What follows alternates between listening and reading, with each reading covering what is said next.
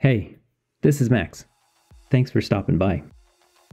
At the end of the last video, I left the wind tunnel in, we'll call it a state.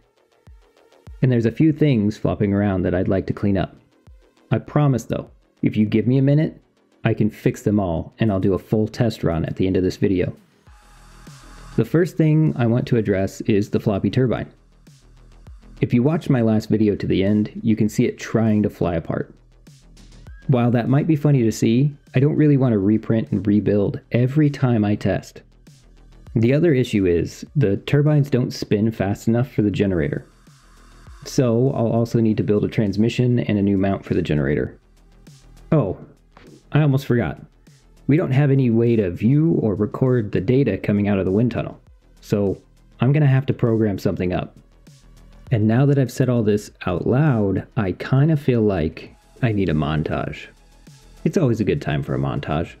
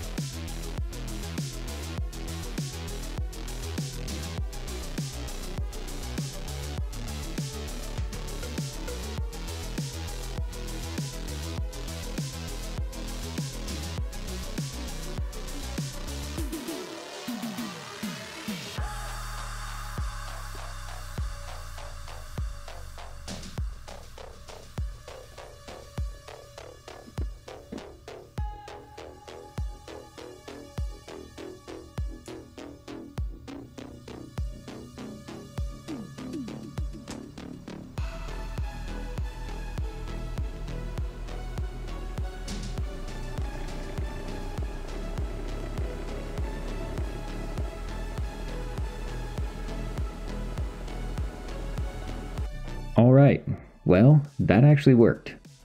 And if you look at the left side of the screen, you'll see some values just raw dogging it, straight from the wind tunnel.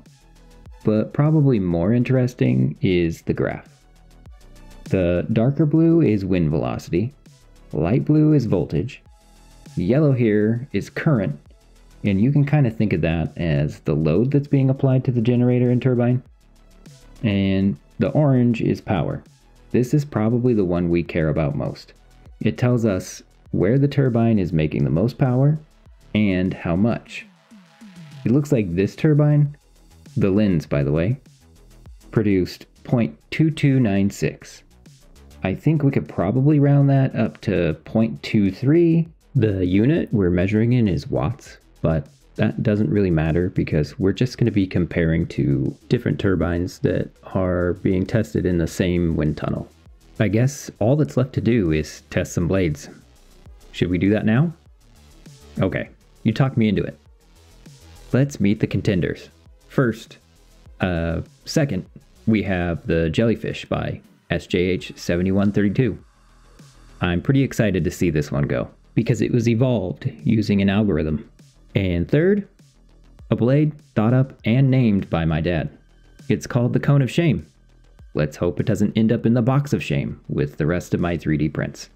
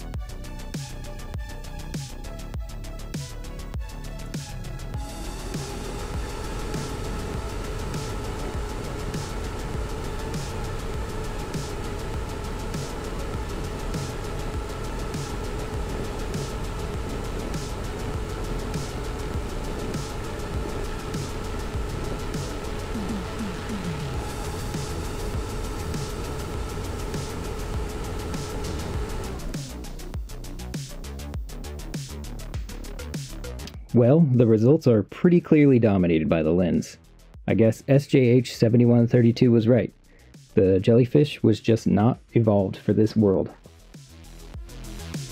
And the cone of shame, it's pulling up the rear. Sorry, Dad.